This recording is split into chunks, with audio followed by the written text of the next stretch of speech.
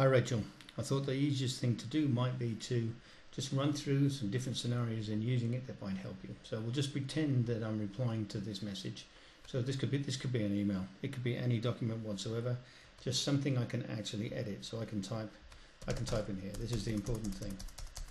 So the first thing you do is you select sentence by sentence the information that you're trying to translate, and then I would press Control C.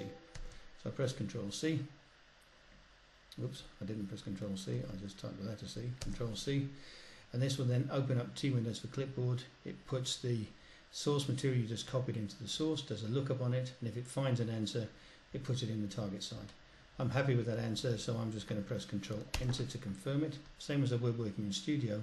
But what that does is, it confirms it back to the TM, takes me back into the document, and now I can press Control V, and it pastes it straight in.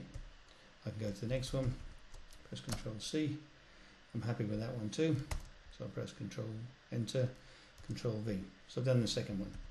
If I came across a segment like this one and I press Control C, it does the lookup and it doesn't find anything because there's nothing in there, then I have to type the translation in. Ich bin Project Manager in, I suppose, something like that. Confirm it, which sends it to the TM. So I've now added it to the TM, takes me back to the document. If it hasn't brought you properly back in the document, which it hasn't in this case for some reason, I just activate the document to make sure it's active and notice that this has now gone blue. So when I press Control V, I actually paste it in. So that's something you have to watch out for. I don't know why it does that, but we're going to look at this application and fix a whole load of things in it because I'm not very happy with the way it works. So the other thing you can do, if you just didn't want to do that and you just wanted to paste, or you just wanted to add some things into it, if you find out where it is down here in your taskbar, right click, restore T windows to Clipboard.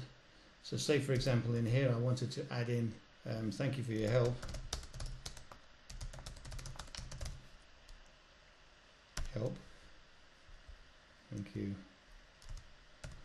for your help. I can do a lookup on there.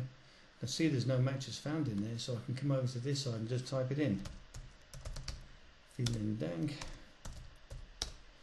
für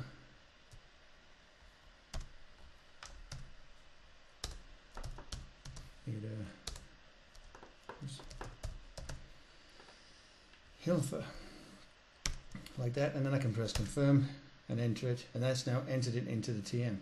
So if I was to come back and do this again, so I looked at this one now, Control C, and look it up, you can see now it's in the TM. So I can add things into the TM by doing it that way, just by manually typing it in.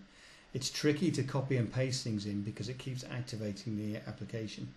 There may be some way of changing that with some setting file somewhere which I haven't had a look at yet, but I'm going to fix that as well when we come to look at this application. I'm going to try and make it a bit more flexible in this respect to make it easier for adding TUs. But that's how you would do it. So you can use T windows for Clipboard for it. It's a bit finicky, but you can use it, and that's how you do it. I hope that helps.